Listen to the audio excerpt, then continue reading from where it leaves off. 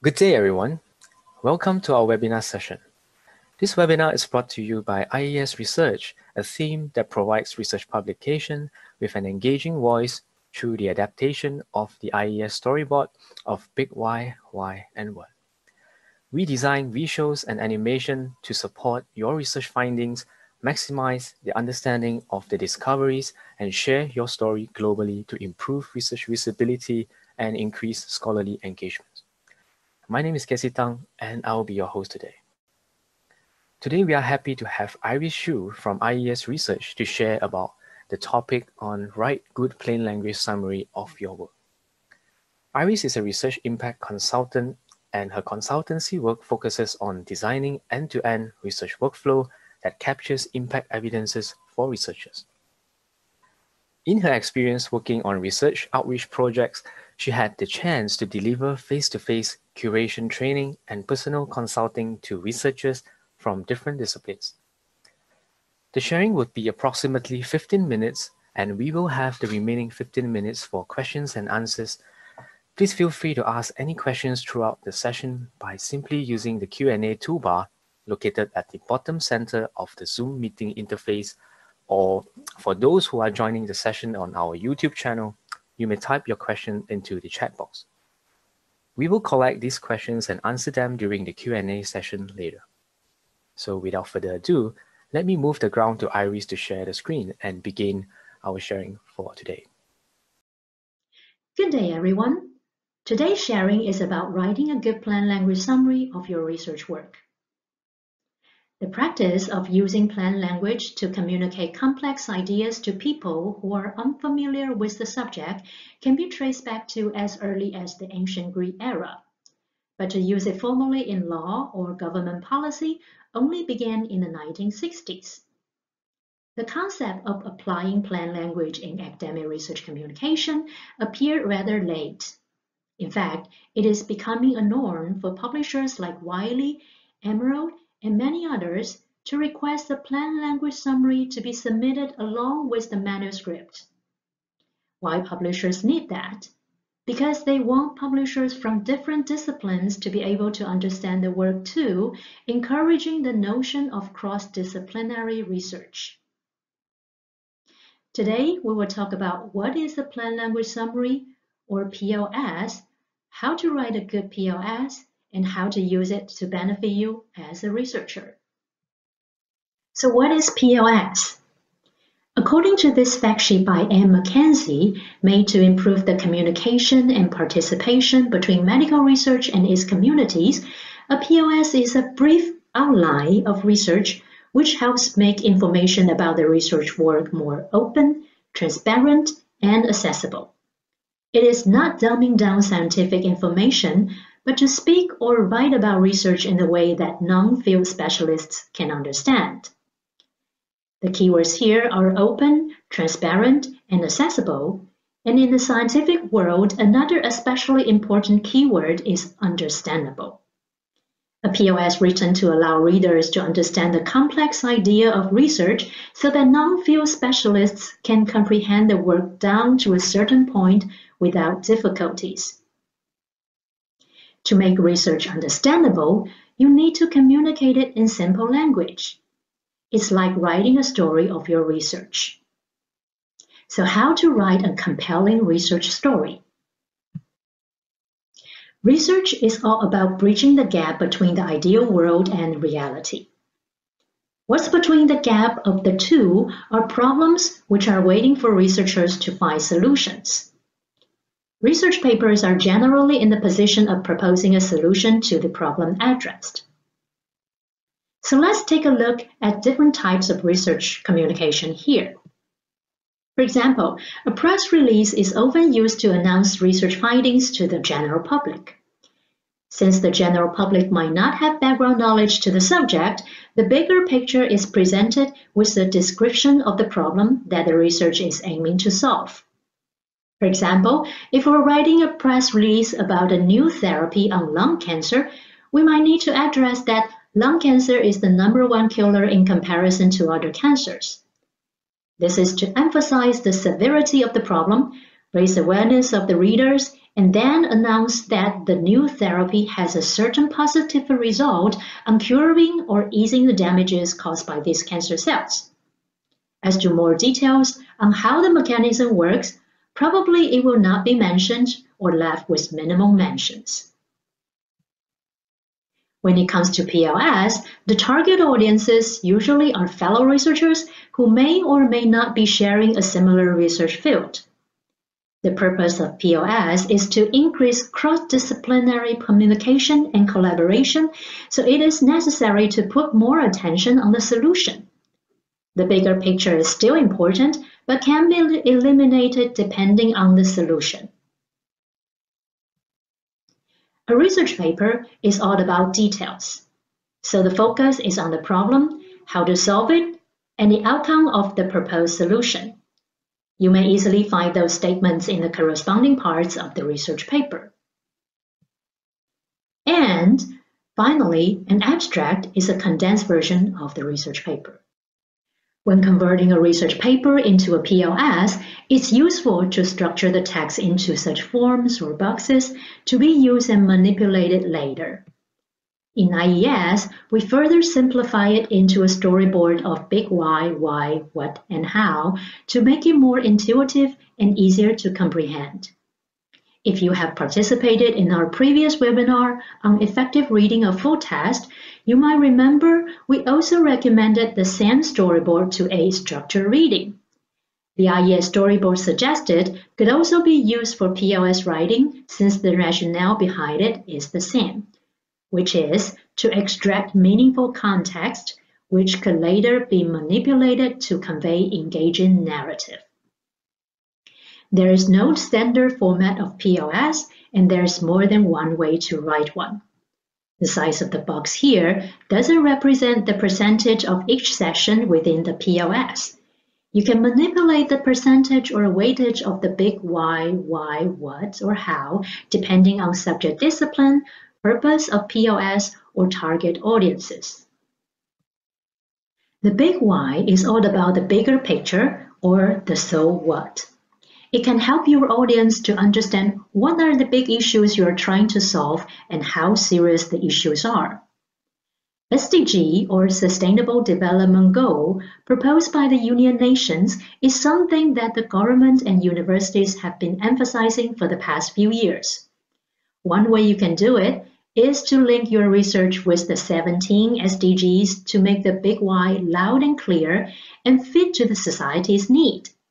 For example, medical research can easily link back to SDG 3, which is good health and well-being. Social sciences could mostly be related to SDG 4, 5, 8, etc. If your university is practicing SDGs or want to perform well in TH3 ranking on SDG, this part can resonate well with your university's policy. When writing a research paper, generally you don't need to write too much about the big why, so when writing PLS, this is a part where you need to look up for some facts and explain a bit for those who are not familiar with your field. As mentioned, there's more than one way writing a PLS. Taking medical research as an example, if you're writing a PLS about COVID-19, at this point, everyone surely understands the seriousness of this pandemic, hence there is no need to address too much on the issue's background. However, if you are writing a PLS about a study on a specific substance of a chemical compound, you may want to explain a bit on the background and what benefits or changes it may bring to others. In a GIST, when addressing the big why of the research, it is largely dependent on the existing knowledge of the target audiences. When a PLS is written for public, the big why plays the role of connecting and educating the public. If the PLS written targets domain experts or non-domain experts, the big why then serves to improve attention towards the research and encourage cross-disciplinary applications. Moving on, the second part is on the why, where the actual problem that your research is aiming to address lies. In a PLS, this part can be extracted from your thesis statement. Generally, a data statement is found in the last paragraph of the introduction, addressing the immediate problem of the research aims to solve and the proposed solution. Let's look at an example here. This entire portion is from the last paragraph of the introduction. The blue portion highlights the key thesis statement, while the yellow explains how the research is organized to solve the problem. Next, we're going to look at the what of the paper. What is the solution that you provide to solve the problem? Not so much on the solution process, which is more on the how part, but rather on how the solution is going to bring change to the current practice. For instance, we wrote a PLS about the research that proposed to use balsa fiber to compose bulletproof vests. Questions to ask are, what's the difference of this new solution than the existing solution? Who can benefit from it? And where can it be applied? If you look at these questions closely, it becomes clear that the what part of the PLS highlights the novelty and originality of the research, most of which could be found in the conclusion and elaborated within the discussion sessions of the research paper.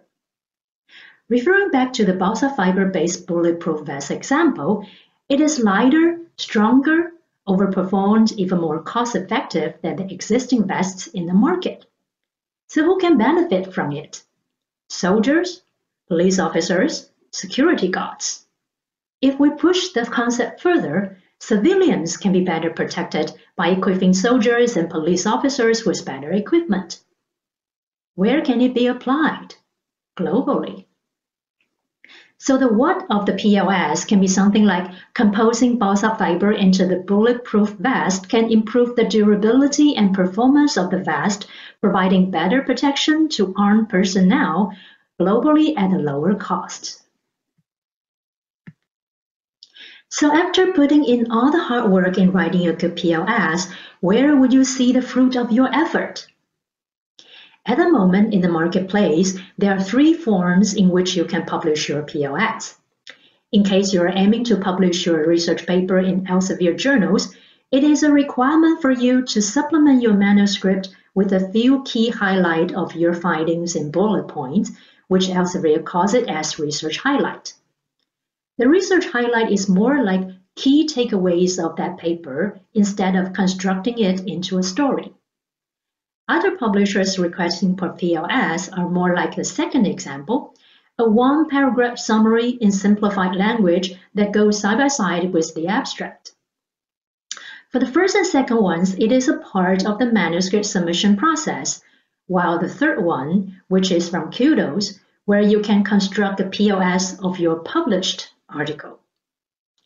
Kudos is a platform where you can publish PLS and disseminate it onto social media platforms to reach wider audiences.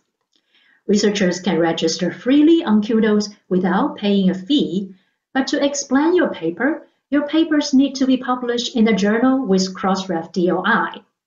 If your research paper is not yet published or published in a local journal without DOI, then Kudos is not a tool for you yet. Alternatively, if you find writing a PLS on your own is too much trouble and your time is occupied, another option is to let someone else do it for you. What we do at IES Research, including writing PLS for your research papers, align your research contributions to the SDG indicators. Many researchers find that by disseminating research findings in the form of preprints, supplementing the article with a good PLS, and actively promoting the research papers increases visibility. Moreover, a PLS linked to SDG connects readers to the real-world issue and communicates the significance of the research with wider audiences. Seeing that journal submissions are main drivers of constructing a PLS, it is also important to accept the fact that simply publish a PLS along with the paper is insufficient to direct the attention towards your work. A well-written PLS could be converted into multiple formats, such as graphical abstracts, research video highlights, animations, etc., to be disseminated on various platforms to reach wider audiences. As overwhelming as it may sound, the basis of this format is the storyboard used to extract the context of your research. A solid storyboard is capable of guiding you not just through the process of writing your PLS, but also to visual your work and to reach the audiences you desire via various platforms. Our upcoming sessions on draw and promote research papers would provide you with a better grasp on graphical abstract designing skills and research outreach necessity. In a nutshell, PLS is here to stay. I believe all researchers regard your research as significant and impactful. However, what use would it be if only a few could understand it? In order to write a good PLS, the group of audience you would like to reach should be identified. This would allow you to construct your research story effectively and purposefully. Understanding the sentiment behind the problem you're solving and connecting it to a bigger thing like SDGs or trending issues is crucial to appeal to the readers. When you highlight the novelty of your research and its contribution to change or improvement, chances of your work being recognized and put into action eventually increases. Of course, this involves good storytelling skills to elaborate the details of your research work in a more compelling and engaging voice, rather than expecting the readers to flip through papers of a technical, jargon-filled report. Elaboration on details is necessary if the subject matter is alien to the audiences, and in case of the background of the problem to be solved is something audiences are not familiar with, it is best to advance the description into other aspects of the research. Finally, all that has been mentioned is not impossible if you're able to master the art of storyboarding. By utilizing the storyboard to organize the key points of your research, content could be manipulated to cater to the needs of the audiences you aim to reach. That's my sharing today. Thank you for listening. Thank you very much, Iris, for the wonderful sharing. Now we'll be opening up for the Q&A session. Let's see if we have any.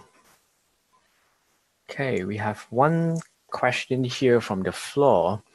How to write an engaging writing? Any tips? So it depends on, the question, how to write an engaging writing. As mentioned, you must identify your target audience. So for example, if you are targeting a general public, probably you need to connect with the bigger picture, which is the big why, according to the IES storyboard. And if you are talking to a group of non-field specialists or non-domain experts, probably you need to know what their background is and also how to write with clear voice without jargons. Because for the non-domain experts who may not be in your research field, they might not have the same, for example, jargons or definitions of acronyms together with you. So it is very important to know who you're talking to, and depending on who you're talking to, manipulate the big why, what in your storyboard, and then write in a more engaging way that your target audience can be connected with. I hope that answers. Thank you, Iris. We have another question here asking on what is construed as important or should be mentioned in the PLS and the info that should not be mentioned. Okay, so in the PLS, if your target audience is the non-domain expert who may not be in your research field, it is very important to share with them on the big why and why, which are the most important part. As to the how, which is the detail, probably you don't want to mention it because if we go into the how, it will be too much in detail and probably too technical so that your audience may not understand. So as the first question, it is always important to know who your target audience are, and then target their interest to see where their interest is. And we also recommend that you connect the SDG into the PLS because it can link well with the society's need. And also, if your university or institution is practicing SDG, it is very easy to connect the indicator into the goal of the university, and also which is very good for them to do the mapping of the research impact. Thank you, Iris. We have one question on the floor that asking, should we draft a PLS before or after publication? Well, you can do both actually. But if you do have a target journal that you want to submit your manuscript to, then it is useful for you if you check beforehand on their author guideline where they do require a PLS or not. So for example, like Emerald, like Wiley, or AGUs, these publishers, they will require a PLS to be submitted along with the manuscript. If that is the case, then it is good for you to draft the PLS together with the manuscript, meaning to draft it before publication. But if you have already published the article and you want to have a PLS onto it to supplement it, then you can also do that. So in the slide, we mentioned that you can use Kudos to draft a PLS if your article is published. So it is also a good tool that you can write your own PLS after the publication. I see. So you mentioned that it can be done before publication as well. So if let's say, if I've submitted the PLS to publishers, do I still own the copyright of the PLS for my personal promotion? It depends, because different publishers might have different policy on the content of that specific journal. So I would recommend you to read through or to contact the publisher before you do that. But in general speaking, if the PLS goes along with that published article on the publisher's website, normally it will be openly accessible, just like the abstract. Okay, so everyone can actually view that without paying anything. So if you want to use that, your own PLS, I guess the methods of using it is probably the same as the abstract, which means you can post it, but it is best that you also create a link to go back to the original paper. So in that case, you can refer back to the publisher's website, and also you can refer your audience back to view your full text if they are interested by that PLS. I see. Right, you mentioned about abstract. There's actually one question on the floor that asking, what is the difference between PLS and an abstract? A very good question. The abstracts, the abstract is the condensed version of that research paper. So when I mean condensed, it means that you will have a extract version of the introduction, the discussion, the methodology, discussion, and conclusion. And that's it. But in the PLS, and also the target audience for the abstract is basically the readers of that specific journal, meaning mostly the researchers or specialists who are also in your research field or related field. So in many cases that abstract has a lot of technical terms and jargons. So which if the reader is a non-specialist who are not in your field may have difficulties comprehending it. But the PLS is written in plain language, meaning that even readers who are not in the research field should be easily understandable. So the rule number one is translate the jargon into a common words which non-field specialists can understand, and eliminate the technical terms as much as possible. And also you may want to mention the big why, meaning that the bigger picture. So remember the cases or examples that we had in the presentation. For example, you are having a chemical compound, right? But for the chemical compound, normally people who are not in the chemical field, it is very hard for them to understand, especially if you're talking about substances or materials, etc.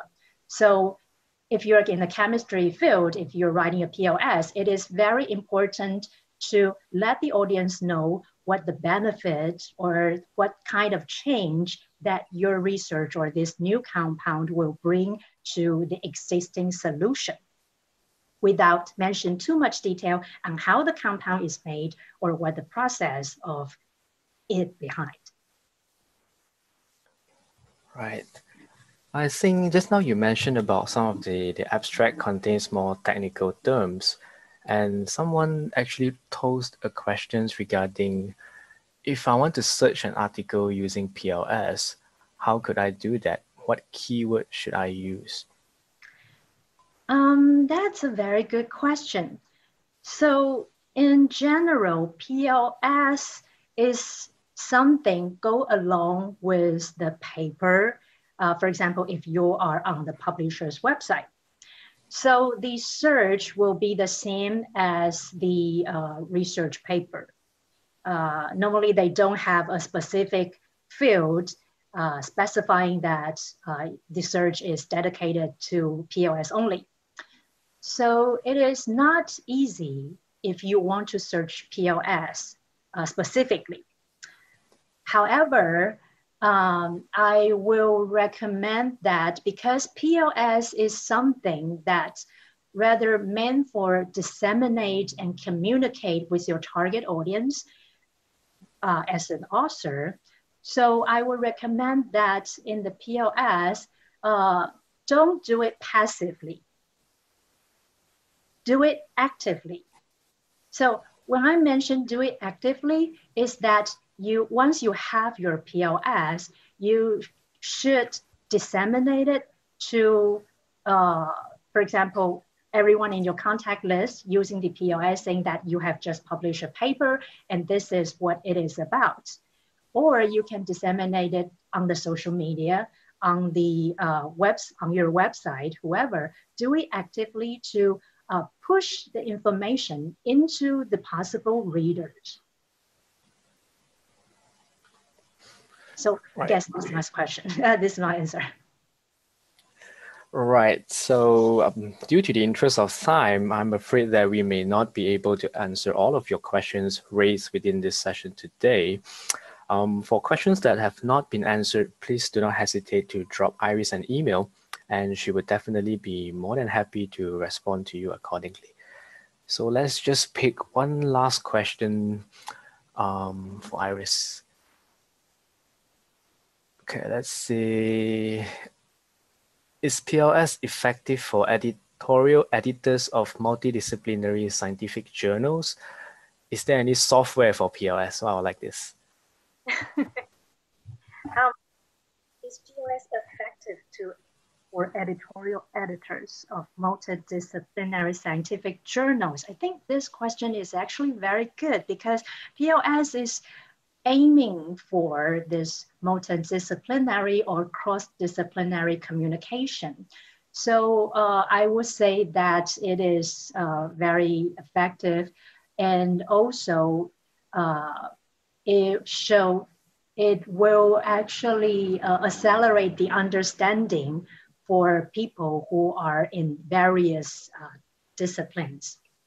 Another good way to use the PLS is that if you are trying to communicate your paper or research to, let's say, conference attendees in your conference, or for example, to the founders if you want to apply for funding, because these are these are people who are not in your field. So PLS is actually a very good tool for them to understand the bigger picture and what the change or benefit that your research will bring, is aiming to bring. As for, is there any software for PLS? In fact, I don't think there are any direct tool that can construct a PLS on behalf of the author. And if you have joined our previous webinar, you might remember we mentioned about Scholarly. So Scholarly is actually a writing tool, a reading tool, which will extract the key points from the research paper. But another way that you can do is that using the Scholarly to extract the highlights of your research paper. But of course, these highlights are only generated by machine, which means that it may not be that perfect if you have specific target audience in mind, and it doesn't translate jargons for you. So using Scholarly, you can extract the highlight or key points of your paper, but if you are writing a PLS, you must try to rephrase or restructure the content so that your target audience can understand better. As for another tool, which is Kudos, we mentioned earlier on, it is only a platform and it provides you with 3 columns, empty columns, free text columns, and for you to type in your plain language summary. It does provide some guidance, but not too much. So I would say that if you're going to try to write a PLS, I would recommend to use the storyboard, which help you to construct your ideas into the big why, and what, and then you can try to manipulate it based on the target audience and based on who you're talking to. Right. So thank you, Iris, for the wonderful sharing, and also appreciate all the interesting questions from the floor. Thank you for the active participation. We hope this session is helpful to you, and we will share the recorded version along with the presentation materials to your email by end of this session. Again, thank you everyone for joining our webinar, and we will have more webinars in the coming weeks that covers on the topic Drawing Your Graphical Abstract by Dr. Wong Wei Fu next week, and Promoting Your Research Online by myself, Casey Tang, the week after. We look forward to seeing you again. Thank you. Have a good day, and please stay safe from this pandemic. Thank you. Thank you very much. Bye. Have a good day. Stay safe.